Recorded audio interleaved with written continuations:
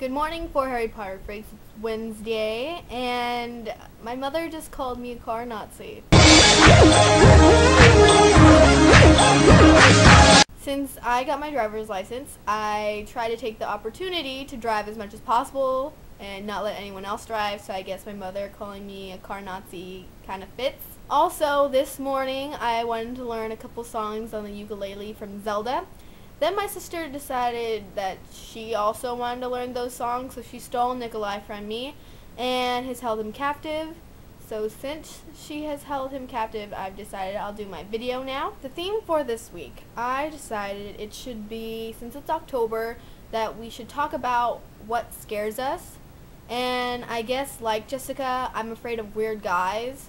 Well, I'm afraid of weird people in general, so I call them creepers. And there's different kinds of creepers. There's the typical just weird guy that kind of just like stalks you and asks you weird questions. There's the weird person that you say hi to once and thinks that you are now best friends and decides to stalk you. There was this one incident in Hollywood. I think it was freshman year.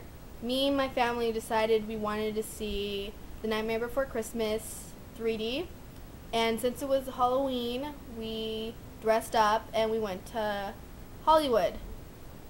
And there was this one man, he was dressed in a Spider-Man outfit.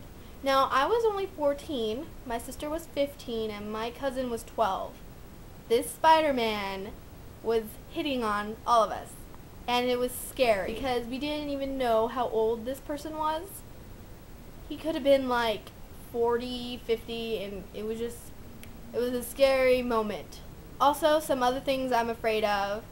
I'm pretty sure I'm afraid of heights, or I'm afraid of falling. I'm also kind of creeped out by bugs. I guess that's another kind of creeper.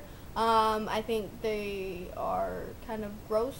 And that's all that I kind of think I'm afraid of. And last week I told you guys that I wasn't planning on doing anything for Halloween. And then the next day on Facebook, a couple of our friends at church invited us to Revive, which is the college ministry. They told us they were having a Mystery Mayhem thing, which is kind of like Clue, like a participation thing. You buy your ticket and then they give you a character.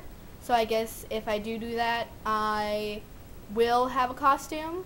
It's the day before Halloween, so it should be fun, and it's at night, and it sounds very interesting. So I'm hoping I do go to that, and once I get my ticket and my character, I'll tell you guys what I'm planning to wear.